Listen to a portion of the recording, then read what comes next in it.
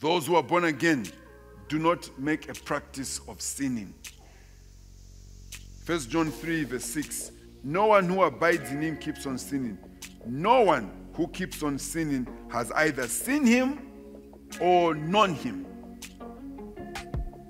In other words, when you've come to know Jesus and you're born again, you become uncomfortable with sin. I get asked this question: can someone be born again and continue to live a life of sin?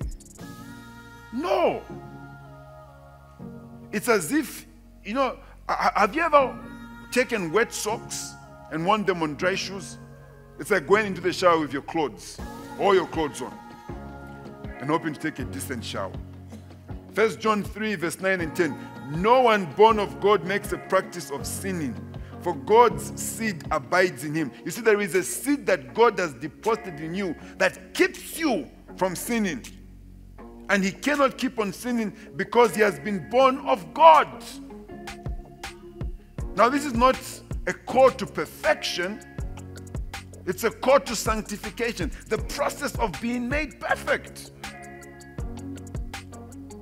You realize this is not consummate with my character. It's not consummate with my new nature. I'm different. I don't have to walk down this path anymore. Not only I don't have to walk down this path, I don't want to walk down this path anymore. The things I used to do, I do them no more.